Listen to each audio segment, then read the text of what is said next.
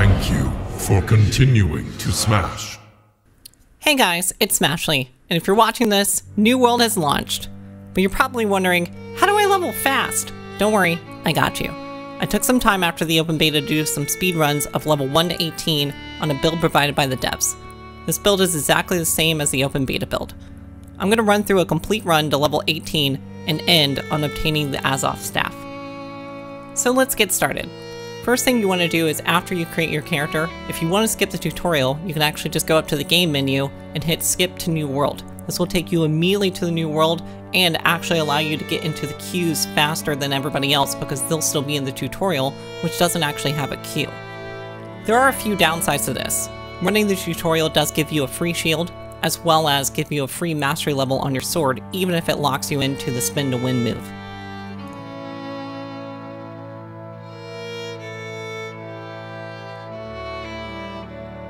If you look in the upper right, you'll see I have a timer running. This is honestly to show you guys how the timer was actually working out for me as I leveled to 18 and got the Azoth staff, and also just to point out where we were doing really well on XP, and so on and so forth. We're going to speed things up here, and we're going to run through the beginning quests. They're pretty straightforward, and I'll point out some of the different things I do to actually start speeding things up.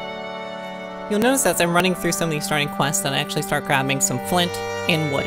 I know that I'm going to need them for an upcoming quest to actually craft the skinning knife, and it's also really beneficial to go ahead and craft a logging axe as well as a mining pick to actually save you some time later. It's not a lot of time, but if you're looking for the fastest times, it does help.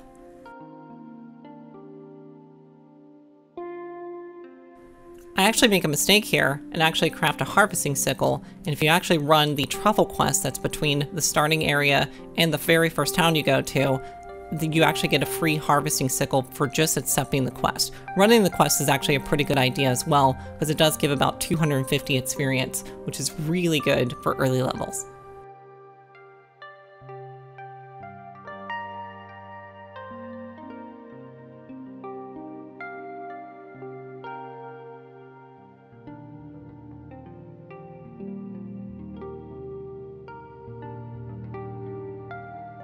You'll see here I actually start harvesting some of the boars here. That is because I know in the future, once we get into town, we're actually going to need 16 raw hides to turn in for one of the quests. We want to make sure we get them now while we're already skinning boars for one of the quests that we're doing already. And really at this point, we're just running through some of the starting quests. You'll notice I don't loot a lot of the containers that are lying around. A lot of the early game loot isn't really worth it. The ones that you do really want to stop for are some of the larger chests because they do contain more loot, as well as any provisioning crates because food does become an issue if you're trying to speedrun.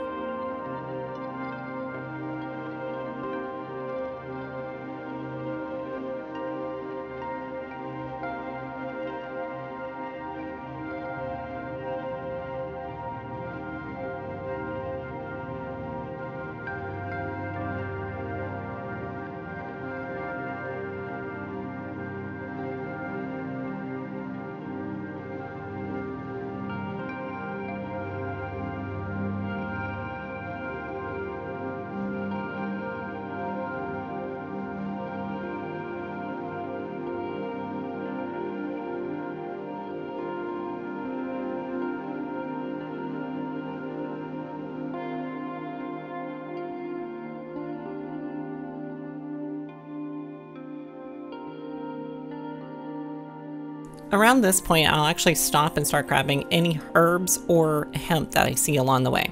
This is because I know in the future we're going to need 30 harvesting to actually get the river crest that we'll need for a much later quest as we're getting closer to 18. And if you notice, at this point it's actually giving me pretty good XP. I think around this level it actually gives me about a third of my bar towards level 6.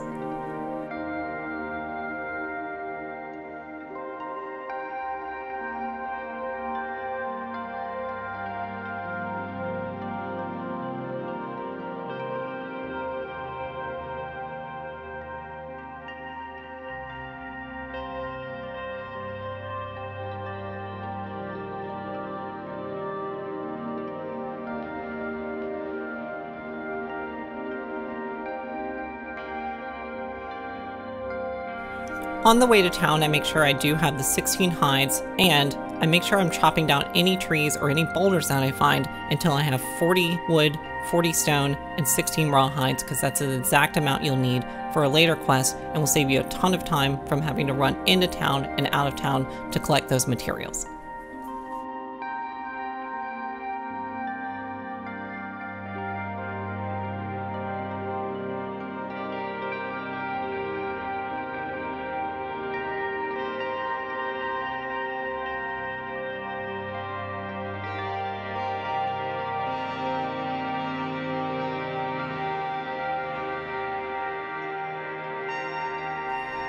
Once we get to town, we spend a lot of time running back and forth running a different quest, and we get a lot of experience here.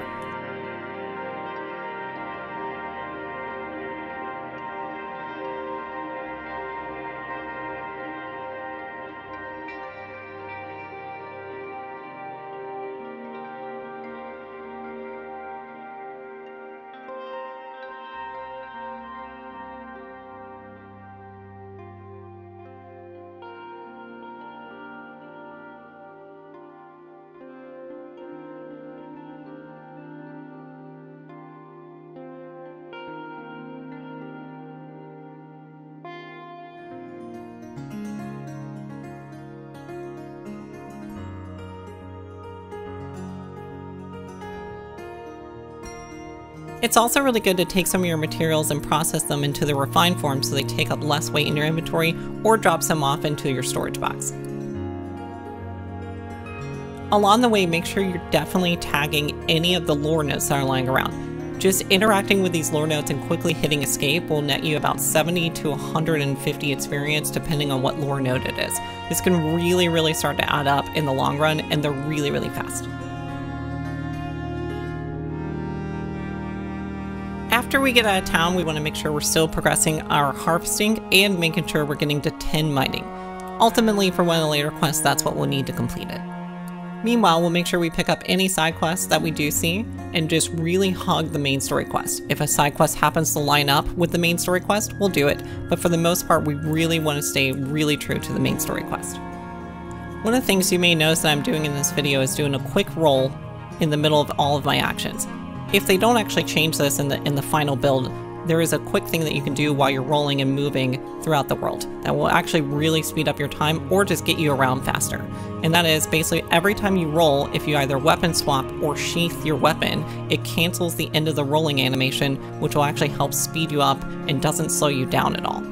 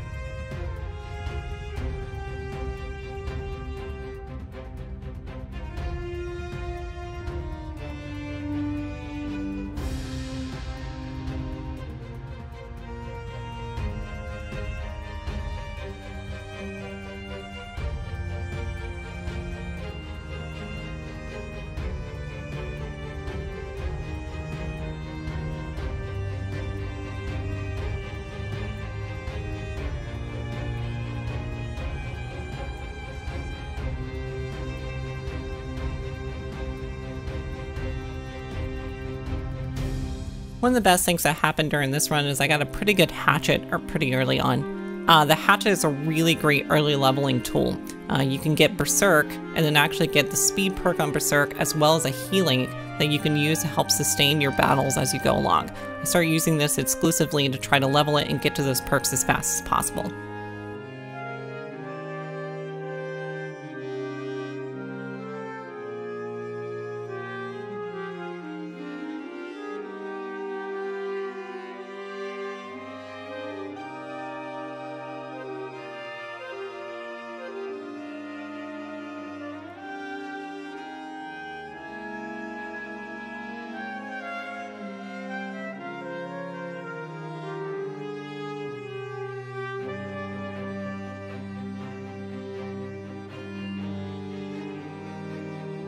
Once we progress the main story quest enough to actually get a faction, we end up joining the Syndicate, because Syndicate for life!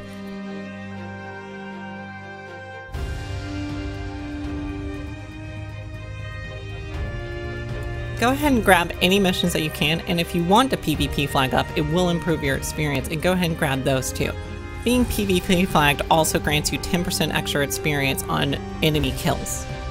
An important thing to note about the PvE missions though is if any mission that you pick up from your faction vendor that points you towards a particular animal to kill in a particular spot, I would avoid. There's a few of these like the dusty rams or sheeps that are especially bad. They'll point you towards go killing them in a specific area, and there's really only about 3 or so that spawn, and it ends up being a huge bottleneck for you because other players are also trying to do those. I go ahead and choose to run a few faction missions here, as well as run a few PvP faction missions here to get some faction rep up in preparation for actually after the level 18 grind, as well as to get some faction gear. The faction gear can be a really huge boon to your overall power in New World. Faction gear is usually pretty overtuned and has been for a while, and so hopefully you can actually just grab some faction gear real fast and get yourself powered up and be ready to actually PvP if you want to do that.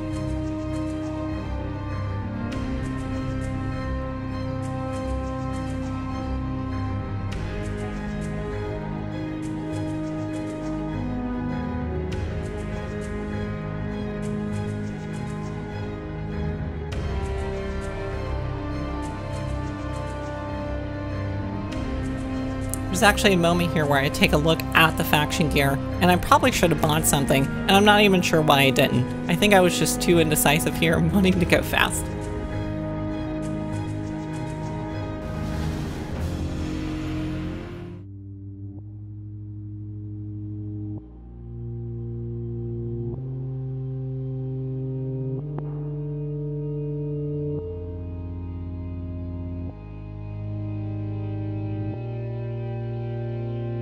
Once we reach level 11, there's a bunch of quests that actually open up in Windsward.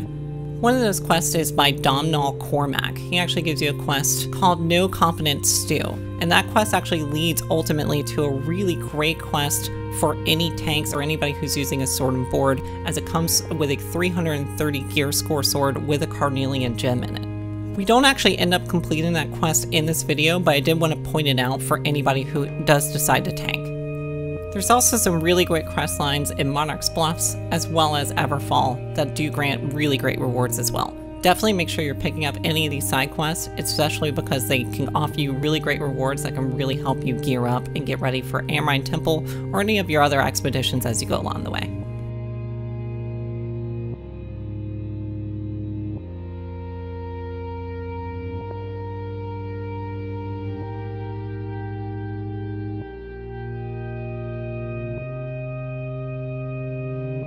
It's also at this point that I process all my materials and go ahead and get ready to craft myself some iron tools. I'm not able to craft all of them, but I make sure I craft myself a sickle and a skinning knife because those two will take me the longest. I'll be using them the most. One thing that I really could have done a lot better in this video, and actually in my runs in general, is go ahead and collect any water or honey that I find. Water and honey are really quick, easy foods that you can consume that don't provide an overall benefit to you, but do actually give you a really quick buff that will heal you for a very short amount of time that does get canceled on taking damage, but both of them will stack and allow you to heal and sustain in the fights longer. You may notice that my health gets pretty low in a few spots, and I even die in one spot. And if I would have had some honey or water or the combination of both, I probably wouldn't have, as I'd been able to spam those and heal them. You can stack them in huge quantities and keep them in your hotbar, and they don't take up any weight on your character.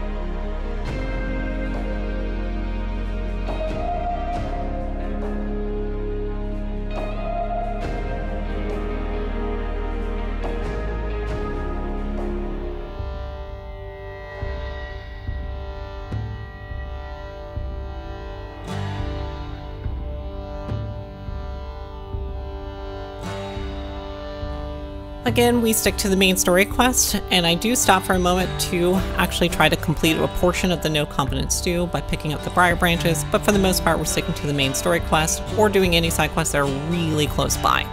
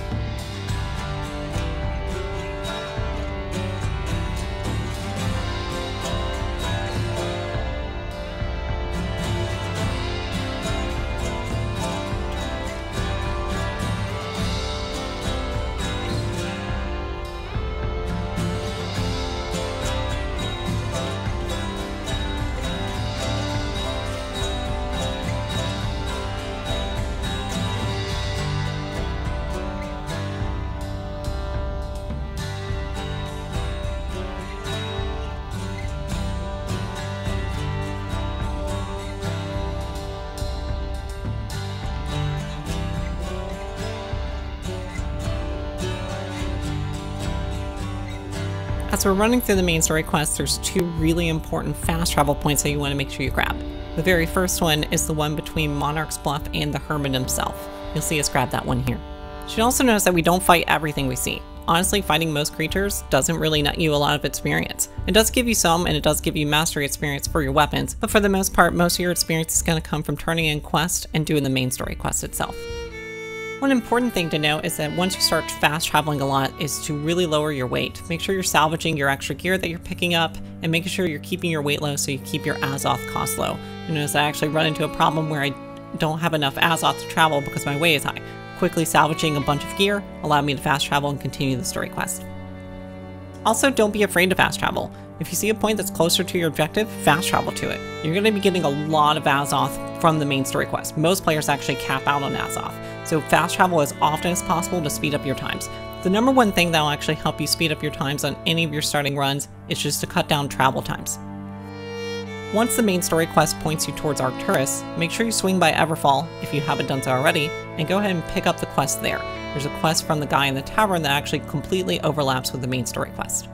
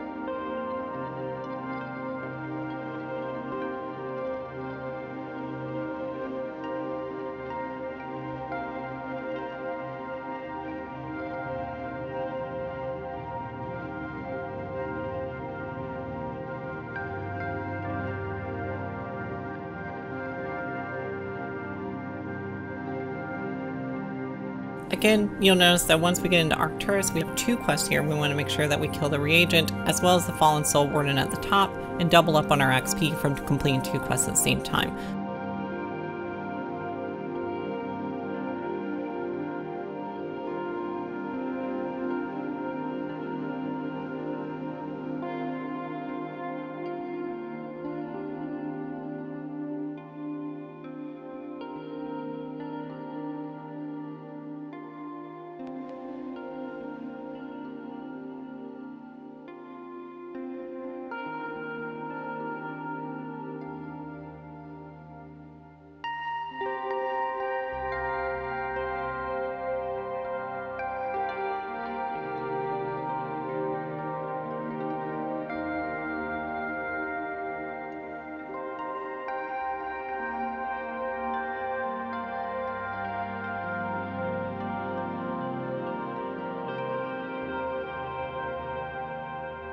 I also end up dying here because, again, I didn't have water or I didn't have honey to actually help me sustain in the middle of some of these battles. A lot of these will be a lot easier, especially if you're running with a group.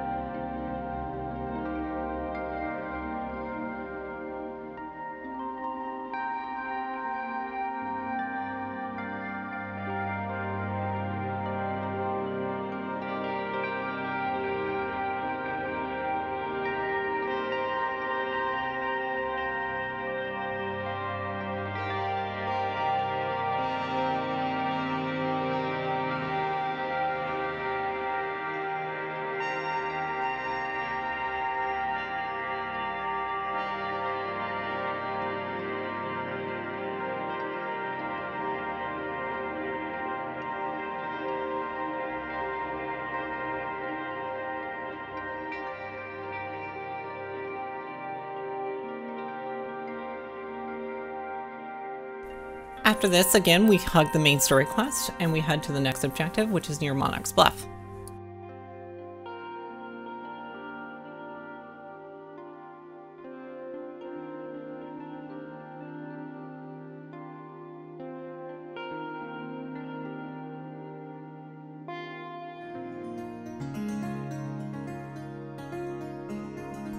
I actually make another mistake here by fighting the Suffering Remnant. You don't actually have to fight him at all. All you have to do is walk up to the altar and just tag it and then get out of there.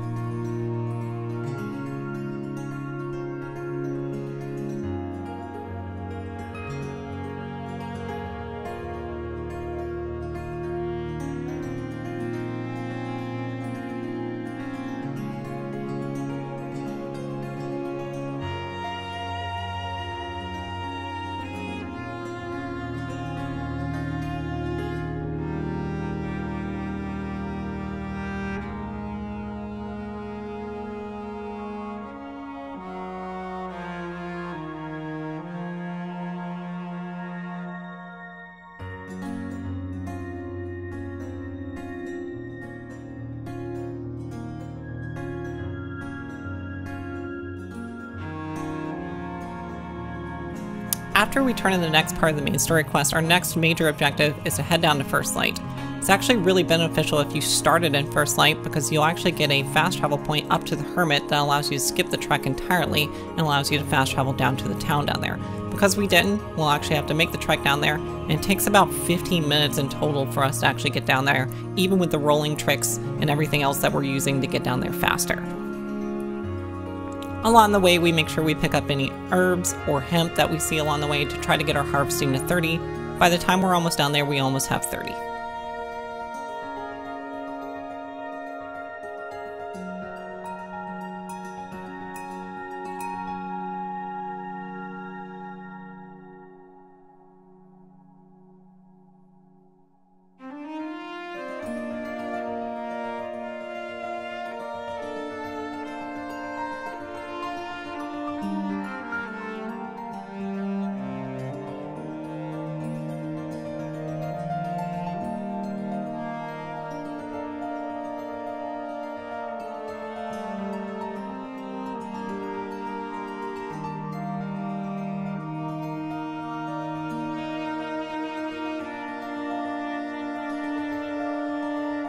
We also are making sure that we're hitting any iron nodes that we see along the way, as those give really good mining XP. We want to make sure we get to 10 mining so we can actually start mining silver, as we'll need 5 silver bars to complete one of the quests.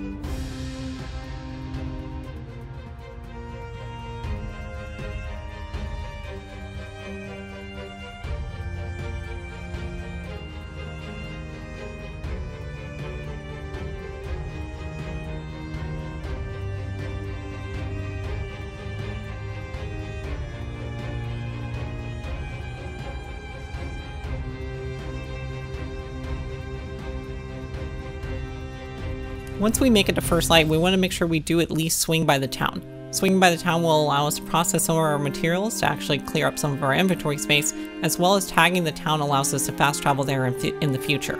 You can actually fast travel to any towns you haven't been to yet, so make sure you at least swing by any towns as you're passing them by. Once we get to the bridge, we actually encounter the worst part of my journey here. I actually really struggled at this point and was struggling to kill some of the enemies.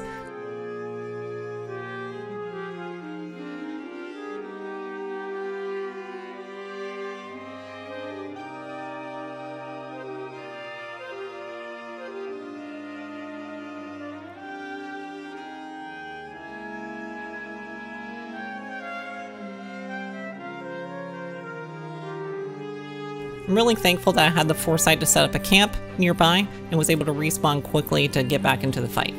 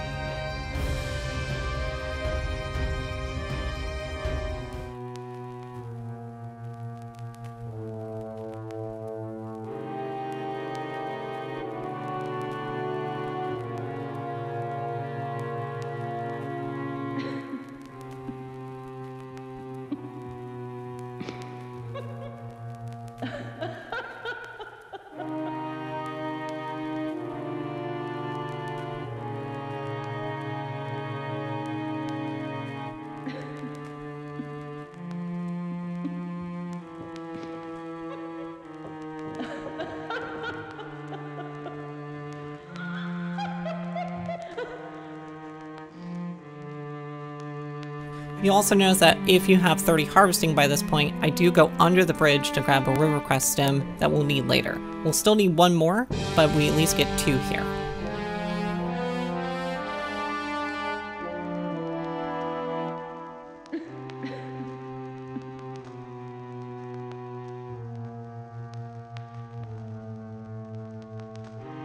Eventually we complete the bridge, but not without a lot of wasted time. It could have been a lot better run, but we at least completed it, and as long as we're there at the quest, it's usually not a lot of wasted time. Once we're done with the quest, you'll actually notice that I actually sit here in the water and drown myself to actually kill myself so I can get back to town quicker. You can use this trick anywhere where you're not PvP flagged with PvP missions, as those will fail, to get back to town quicker if the trek is going to take that long. In this case, it did, and so we got back to town and then fast traveled back to the Hermit.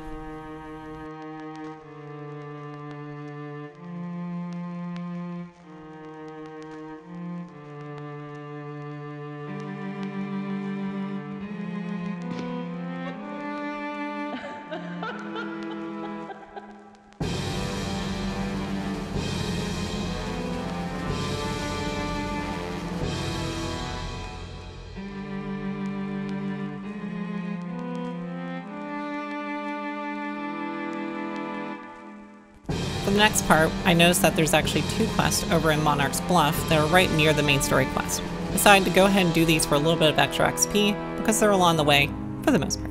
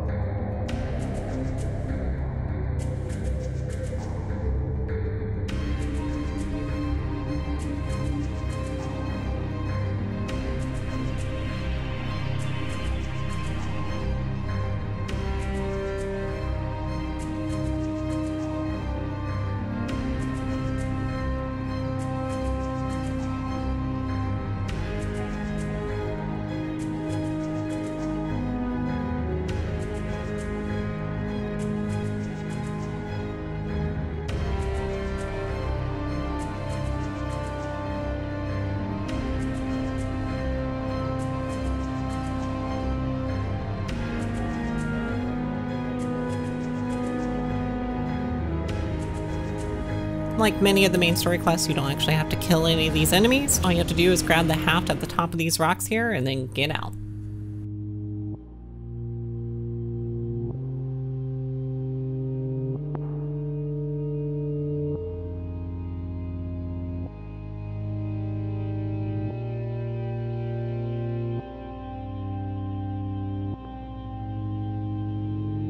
Here I used another death trick to teleport back to town.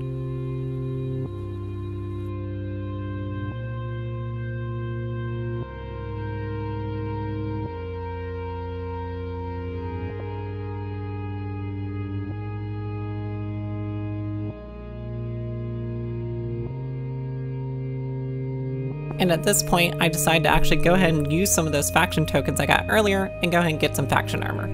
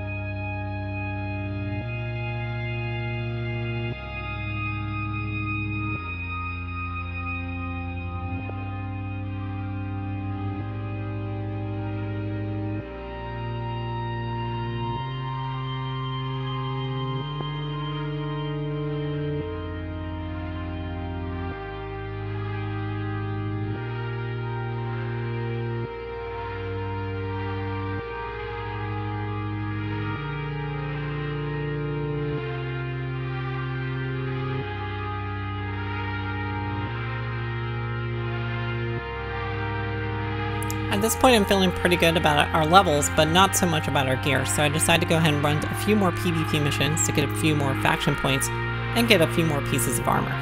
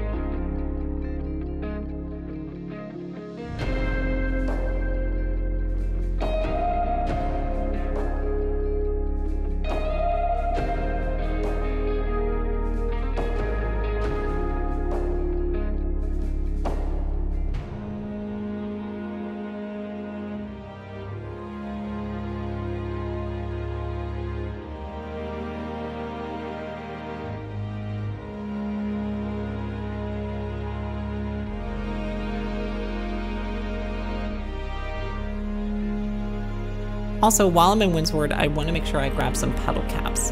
They're little green plants that you can probably see from a distance. There's some right outside town and they're all over the place. Make sure you at least have 3 of these.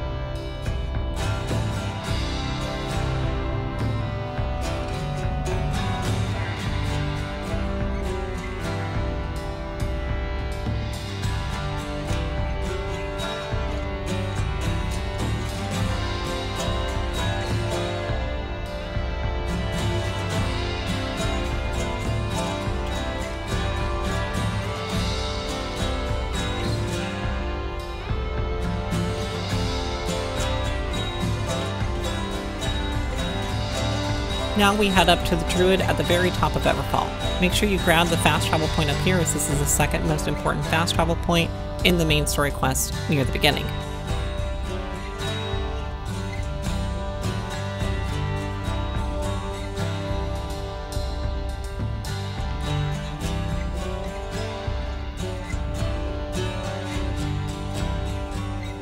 Once you get up here, make sure you place a camp near the Druid.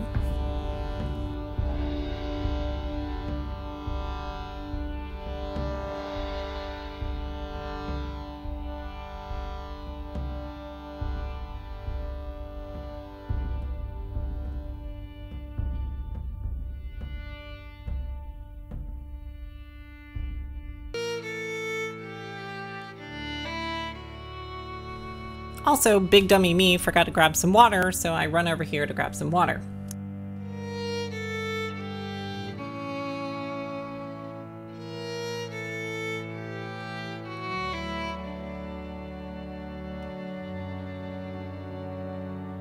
have a really hard time with some of the tendrils over here. Usually there's a lot of players once the game is live, and you should have no problems dealing with them, either by yourself or with a group, but by myself here with no one else around, they did pose a serious problem with all the extra enemies around. Took my time and finally got them down, and we're off to the races.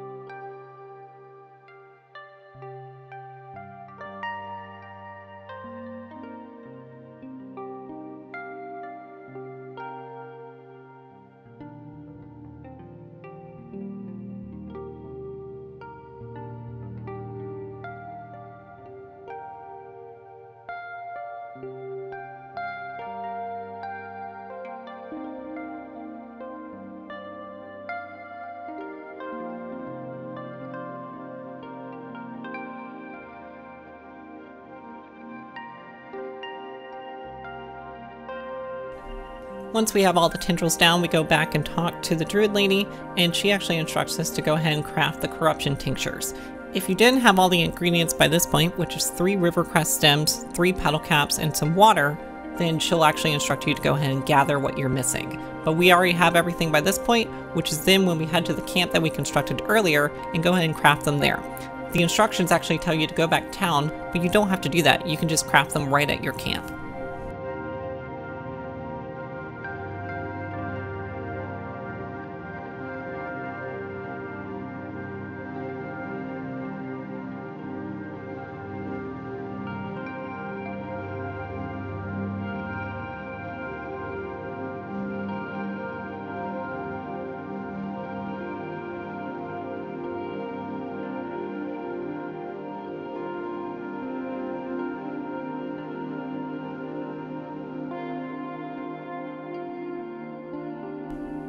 For the next part of the quest, after you kill the 5 corrupted, to discover what the corrupted are planning, there's a note inside the cave that you have to tag. You don't actually have to kill the boss inside.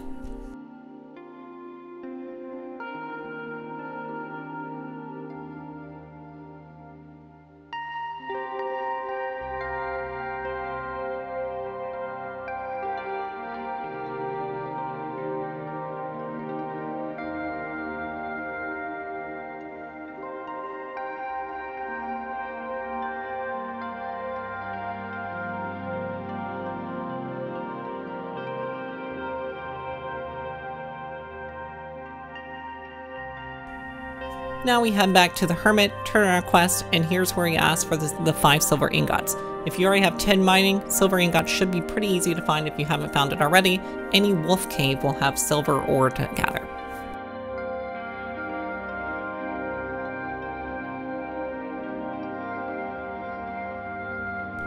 We already have the ore we need, we just need to smelt it in ingots, so we head down to Windsward because that's the closest point to where we need to get.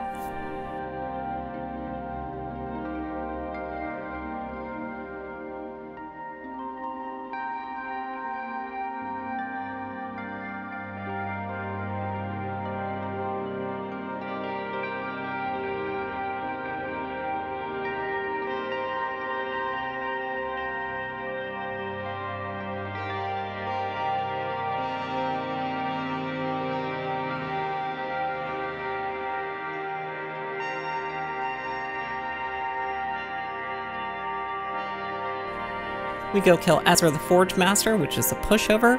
Then we go talk to the Hermit real fast and then head up to Everfall for the last part of our journey.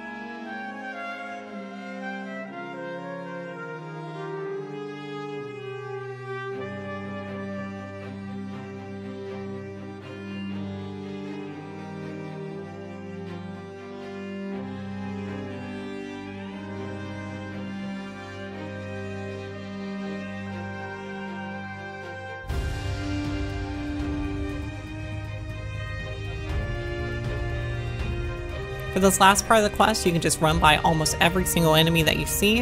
When you get to the final area, all you have to do is jump up onto the altar there, and the enemies will start retreating back.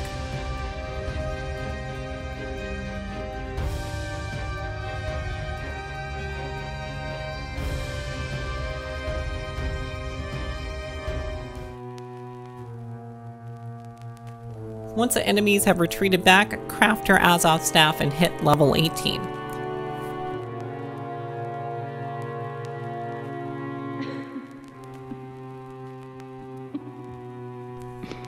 All in all, it was a decent run. 3.5 hours for level 18 is still really fast, and I really enjoyed the run and actually prepping for these.